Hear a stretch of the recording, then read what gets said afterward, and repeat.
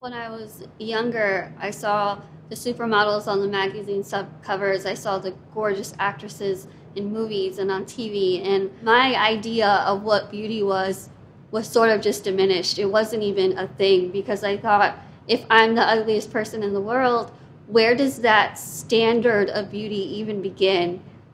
My doctor told me I officially have neonatal progeroid syndrome. It affects three things. It affects my eyes, my bones, and my heart. So basically, no matter what I do, I just will never be able to gain weight. I mean, when you're first-time parents and you're told your daughter is 2 pounds, 10 ounces, and you show them a Polaroid of me because they think that they're going to be scared of their own child, and the first thing they say is, bring her to us right now because she's our daughter no matter what size she is. And to have that foundation from literally day one, I think has shaped a lot of who I am now. It wasn't until I was 17 and I found the video on YouTube calling me the world's ugliest woman with my photo and knew that over 4 million people had seen it. There were thousands of comments on this video.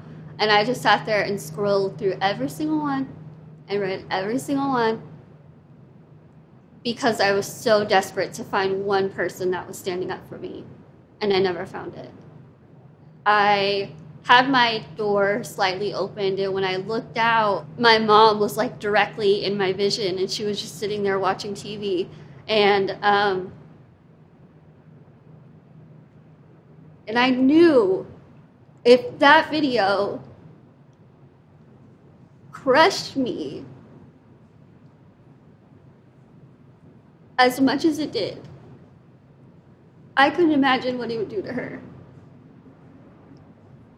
And I think that's where the light was turned on for me, that I'm not going to sit here and let their words become the definition of who I am. About a year or so after I found the video, I was asked to do my first speech for my assistant principal. I never wanted to be in front of people. And she asked me to speak and tell students my story. Before I went up, they warned me if they get loud or rowdy, there's people here that'll quiet them down. Halfway through, when I realized I should look up, everyone was looking at me and they were so quiet. And I could see tears in people's eyes, and there was a moment, there was a connection, and I felt like that whole I'm different shield was just gone, and we were just one group of people.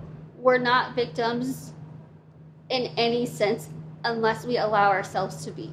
I don't have vision in both eyes, but I have vision in one eye. I might wear kid shoes, but at least I don't have to pay full price for adult shoes. There's always the bright side. You can put makeup on and you can do your hair and you can do all of these things, but when you go to bed at night and you put your head on that pillow and you take the makeup off and you're stripped down to just you, what do you have? You have what's on your inside. You have your personality, you have your values, you have the things that mean the most to you, you have your dreams. Those things are what make you beautiful. That's what the standard of beauty to me is. The person that you are, not the person that you look like.